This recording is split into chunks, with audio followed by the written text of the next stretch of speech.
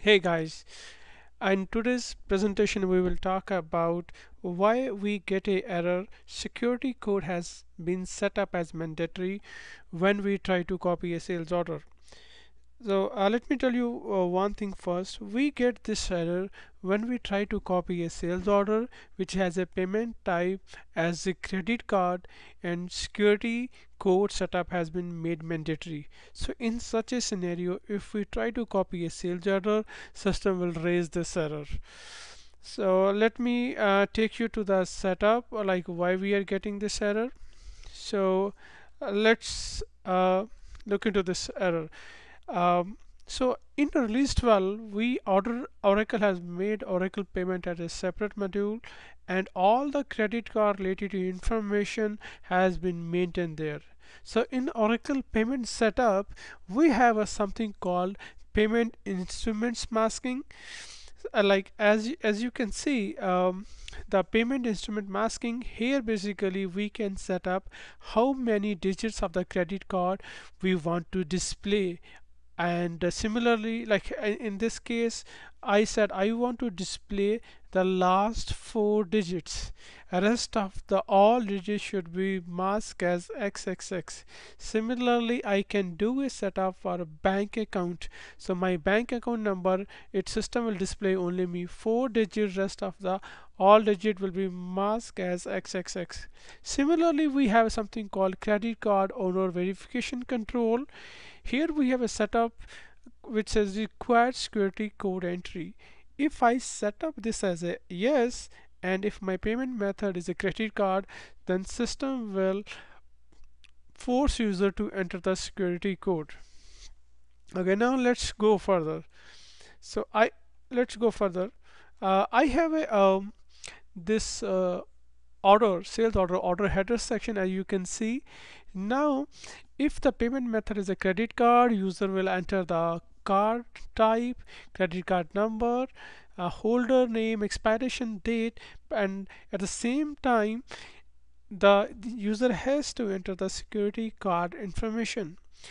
And if this field is mandatory field, if the profile option has been set up as yes, like security code entry set up as yes, system will force to user enter the security code, and that will be masked. And this security code is nothing but the CCV information on our credit card. For Visa Master we have a 3 digit, and for the Amex we have a 4 digit.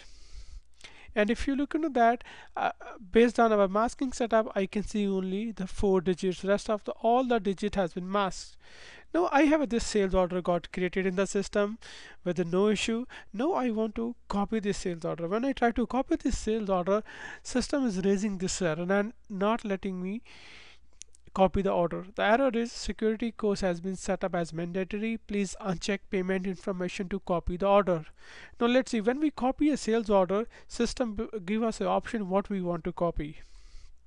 Now if you look into this, we are copying the descriptive flex field, sales credit attachment, existing codes, transaction name, as well as the payment.